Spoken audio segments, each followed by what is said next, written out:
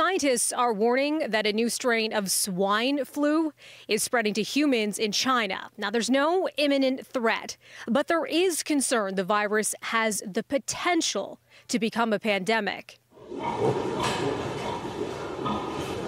Researchers looked at influenza viruses found in pigs from 2011 to 2018 and found a G4 strain of H1N1 that has all the essential hallmarks of a candidate pandemic virus. A team of Chinese scientists is behind the new study, published by the U.S. journal Proceedings of the National Academy of Sciences. Chinese officials say they're monitoring these developments closely and will take necessary measures to prevent the spread and outbreak of any virus.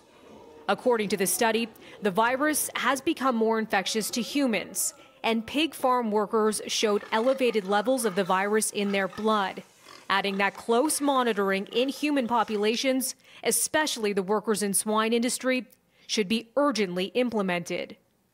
But while it's capable of infecting humans, according to Carl Bergstrom, a biologist at the University of Washington, the paper is not describing an immediate threat to the general public, tweeting, "So are we facing the start of a double pandemic, COVID plus influenza?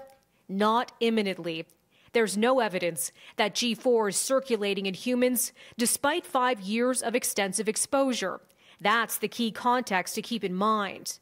It's believed the current coronavirus pandemic sweeping the world, first identified in the Chinese city of Wuhan, may have spread to humans at a market after originating in horseshoe bats. For City News, I'm Melissa Duggan.